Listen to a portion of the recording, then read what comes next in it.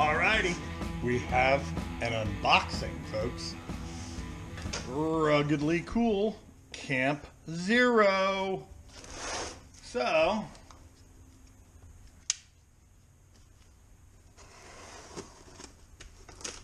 let's break this puppy out. And I got this on Amazon from these people. Let me put some light on the subject here. Costco Wholesale. One of the better companies in all of America from everything that I've read about them. They were actually selling these on Amazon. I'm not a Costco member, but I play one on YouTube. No, not really. Okay, well, you may be saying to yourself, I thought this dude was an Icey-tek guy. I am. And I'm very loyal. Very loyal. I have 3 Icey-tek coolers in my boat as we speak. But Icey-tek doesn't make one small enough. Believe me, I went to their website. I was all about Icey-tek. I love my Icey-teks.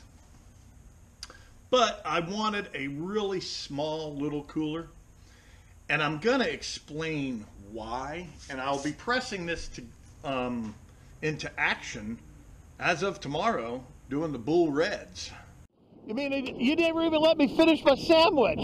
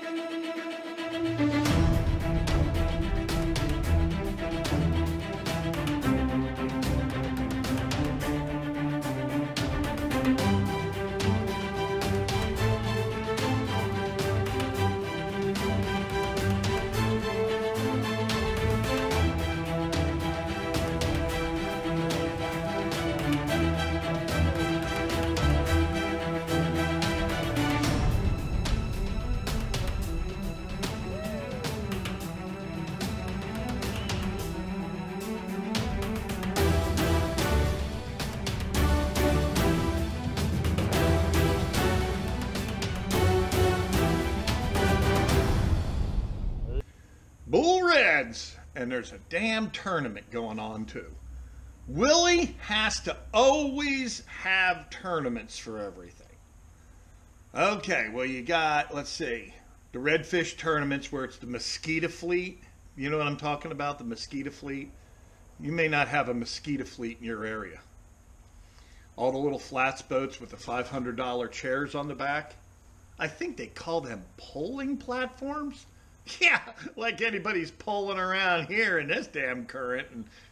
And they have to have those tournaments, you know, the Winston Cup of redfish, all that bullshit. It's, you know, so a bunch of guys can go out and play bass fishermen on weekend. Then, of course, we have the sheep's head tournament. And the only reason in Jacksonville, the largest sheep's head tournament in the entire globe, and the only reason I support that tournament is because it's a fishing club that I've been a member of for 20 or 30 years. 30 years maybe, I guess. I don't know. So that's the reason I support the sheep's head tournament. And now, let's see, what else? Of course, king mackerel tournaments every time you turn around. Wahoo tournaments, dolphin tournaments, cobia tournaments, flounder tournaments. There's a tournament for everything. I don't get it. Me personally, myself, I don't get it. I don't see why anybody wants to go out and take the largest of the largest fish out of the water. You know, I don't know. Okay, well, that's a topic for a whole nother video, as they would say. So let me pop this thing out of its box.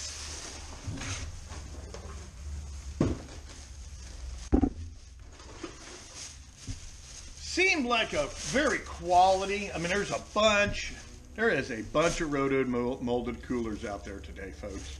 All you have to do is get on Amazon and you'll see. I mean, boo-koo amounts of little coolers. Okay, so, of roto-molded coolers. So here you go. There you go. It's called the Camp Zero. It's sold. I guess they sell these in Costco. It's just like my Icey-tek. It's got this handle. All right. I guess I got to cut this off.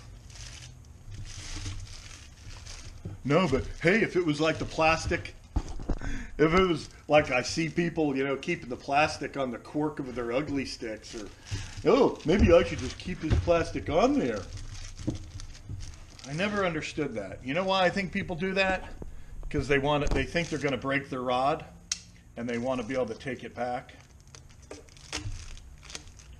They want to be able to take it back. All right, there we go.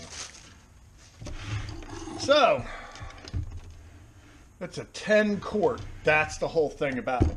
It's ruggedly tiny. All right, so it's just like an Icey-tek. See what it is? Oh, look at this. Risk of children and pets getting entrapment. Really? My God.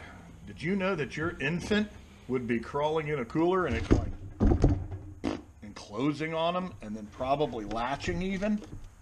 All right, well, I'll tell you why I got this. For bait. And what is my most go-to bait ever? Dead scrimp. Well, let me show you what I was using for my dead scrimp. And the reason I got this is because the one I have just doesn't seem to hold the dead scrimp very good. I wanted something that I could throw blue crabs in, throw some ice in here, and it's gonna last. So let me show you what I was using. Well, this is what I was using. I don't even know how big it is. I don't think it really says. This is a Coleman. You know, it's kind of cheapy. I got a bunch of shrimp in it down in there, frozen. I had this, I literally picked this up and stuck it down in my deep freeze. But, you know, no seal. And I'll tell you how goofy this thing was when I got it. It took 2 hands to literally pry it open. 2 hands. I don't got 2 hands. Well, I got 2 hands, but usually I'm doing something with the other one. All right? So then, when it's sitting on my back deck, on my cutting board in the back of the boat, it took 2 hands just to pop it open. And the other one, I usually have a hook in my hand. So what I ended up doing is having to go in here and shave down the plastic up in here. Right? Shave it down. So, and over where I had to shave it, over on the sides here too. Okay. And then I put this this little handle here so we can just lift it up and put it down, right? I still may be using this. And it just doesn't, I mean, the shrimp don't stay great in this all day long sitting on the back deck. So a lot of people have said, boy, I like your modification. I mean, non-stainless hardware, you know. So that was that. And I'm going to be doing the same thing with this. This is going to be sitting on the back deck. I reach in, I grab a handful of shrimp, okay, or the crabs, this one knocks on down. You can see it's got little detents right here for this handle. It seems to be built exactly like all, you know, sort of all the rest. You know, you gotta always be aware. I mean, this cooler was not that expensive at all.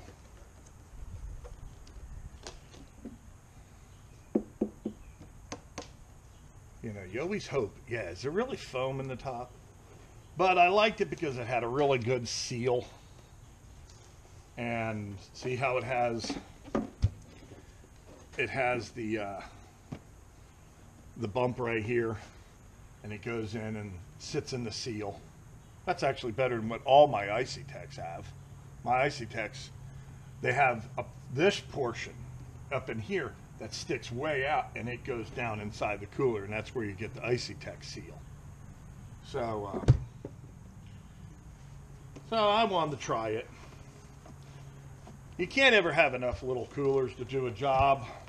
It's got the rubber feet on the bottom. Wasn't that expensive. You could check Amazon. I'll put a Amazon link. Molded cup holders. And like I said, this is the 10 liter or 10.6 quart. It says it has complete, you know, commercial grade insulation inside. I wonder what the difference of that is. Easy carry handle, latching system. Just like all of them, you could put a lock through here if you wanted. Yeah, really? So this will sit back in the back of the boat, full of crabs, full of my dead shrimp. This is a dead bait cooler, and hopefully it'll work out. So that's just a little unboxing, and I'll be using it tomorrow. So in future videos, you may see that sitting up on my cutting board. I'll show you the cutting board. It's something that nobody has but me. There's my cutting board, drink holders. Here's my, what do you call them things? Little deflating tool for fish that seem to blow up. Right, I got my, this is what I use, these two right here for washing out my outboards if I have to. I got a GoPro mount, got a tray, I got cup holders. And if you're not a subscriber and you've never seen it before, well, let me get the cooler so I can kind of show you where its placement will end up being. Ooh, and it's even got the grizzly bear certification. Come on. So, just, you know, little things that I'm trying to work on here. Alright. So, if you're not familiar, that's where the cooler will sit, right there. So it'll do its job just sitting there. And of course I've got 6 and 8 ounce sinkers over here, 2 ounce fixed eggs, tools, 1 ounce fixed eggs, and some more 1 through 4 ounces over here. And this is where all the action happens right here, folks. This is the cat's ass, as they say. And this is where all it happens. GoPro mount right there. Don't use this too much because it seems to be too close sometimes. But there you go. That's what that cooler's going to do. It's going to find a home right there, full of some of my favorite bait, which is usually dead shrimp. Man, I'm telling you, I've caught the hell out of everything on dead shrimp.